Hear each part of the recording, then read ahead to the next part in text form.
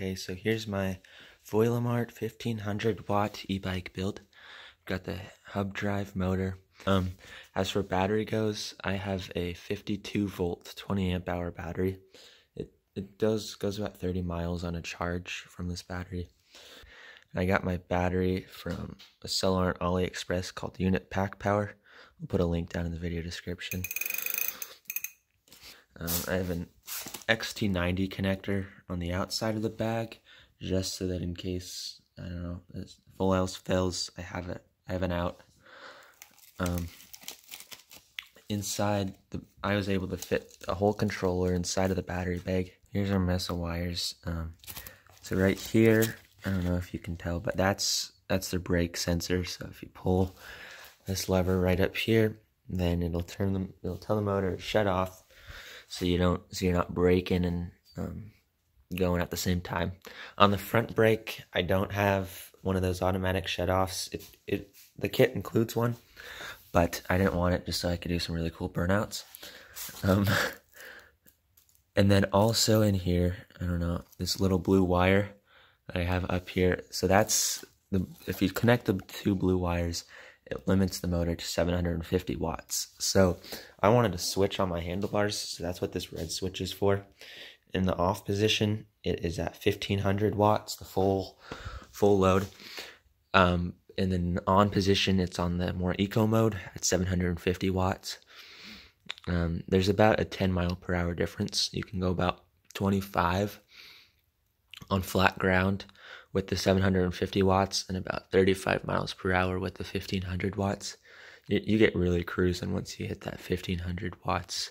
As far as kit installation goes, in order to install this kit, you really should have the bike tipped upside down on the seat and the handlebars, and then tighten both the axle bolts on each side at the same time.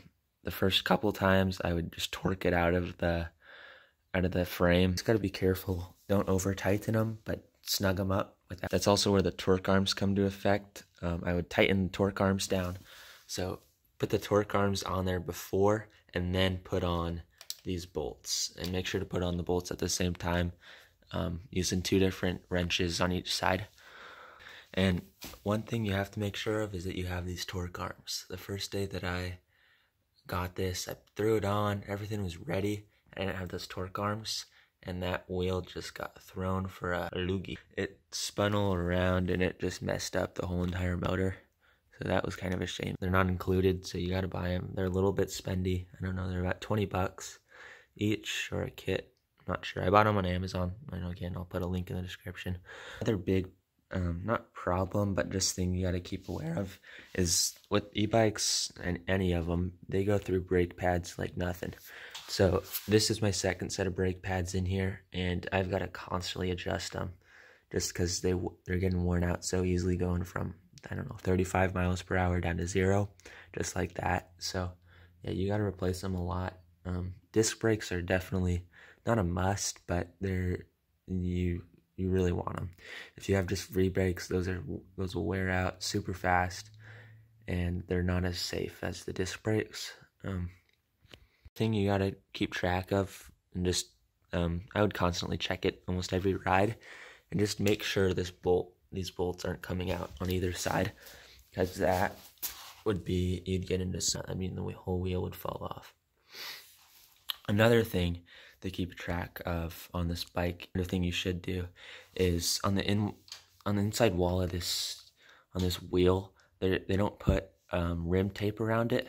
And so these spokes, if you hit a bump, the spokes will go right into the tire tube, and then it pops the tire. And I had that happen twice to me.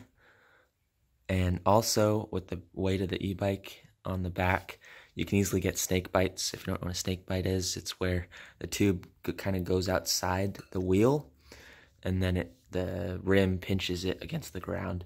So it's just 2 holes on either side of the tube. That's how you know what a snake bite is. As for rim tape, I didn't actually buy a rim tape. I just wrapped electrical tape around it, wrapped it around twice, and it's worked so far. I've had no punctures at all. The second problem I encountered was the spacing of the disc brake. That was a biggie, and it took me a while to figure it out. It was really easy. All I did was I put a washer right in between the frame and the threaded bolt that comes out of there, that comes out of the motor, and that just happened to give me the right spacing. But other than that, there wasn't many problems. Also up the front, I've got a headlight that once you turn on the whole kit, then you can I just have the switch on my handlebars and it'll turn on the headlight. Pretty simple. It runs off the battery, the 52 volt battery, but this light is rated for 0 to 80 volts, and it works good enough. Makes car to see ya.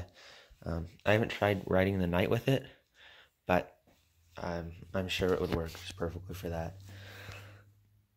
Thanks for watching this video, and I hope you enjoy. If you have any questions, just let me know down in the comments below, and I'll try to answer them.